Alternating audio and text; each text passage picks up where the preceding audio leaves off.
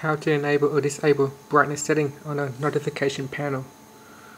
So at the moment on this notification panel you can't change the screen brightness. However, if you go into settings,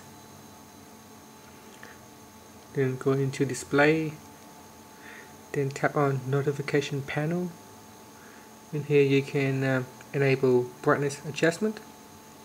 So once you selected the checkbox, you will see you can directly from the shortcut panel you can adjust the screen brightness from here. So it's quite handy to leave it right there. Thank you for watching this video. Please subscribe to our channel for more video tutorials.